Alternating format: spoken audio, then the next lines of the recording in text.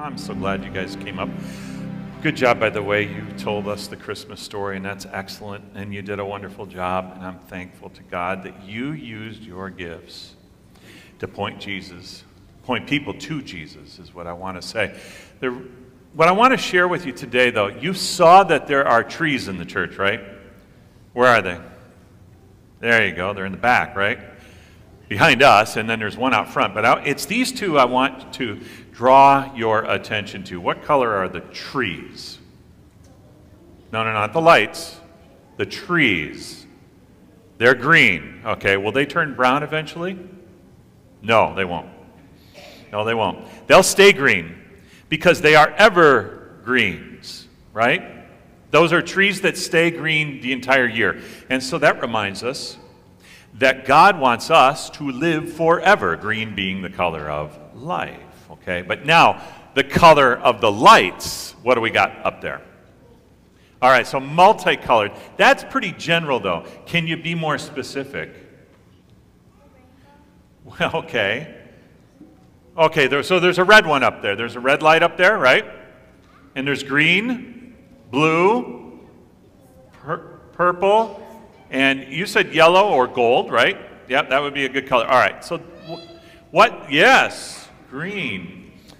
The colors up there remind us that Jesus is the light of the world all year long. And here's how I get to that. The green colored lights. That is the color in the church that we use for 2 seasons, Epiphany and Pentecost. Epiphany happens in January and into February, and Pentecost usually starts right around May and lasts until October. Okay, so you will see green up here, and Pastor and I, when we're wearing our robes, we wear green for those seasons. There's also blue up there, and you see that we already have blue, right? The blue is the color of Advent, the 4 weeks before Christmas.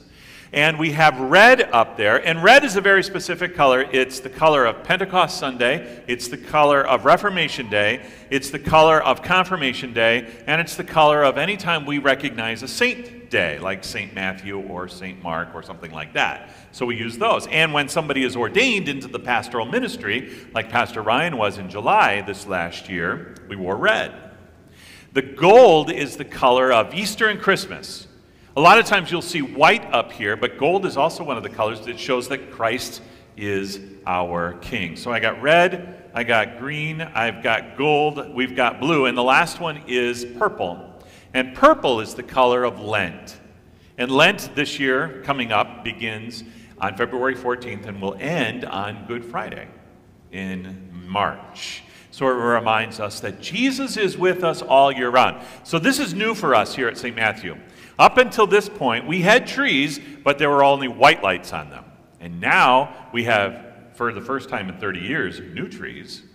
And we have multicolored lights with those 5 colors on it to remind us that Jesus is our Lord all year round. Okay? So, can you fold your hands? Can you bow your heads? Can you say what I say? Dear God, we thank you for Jesus, who is the light in our hearts. Help us to shine to everyone the light of Jesus. In his name we pray. And how do God's people end prayers? What do you say? Amen. Very good.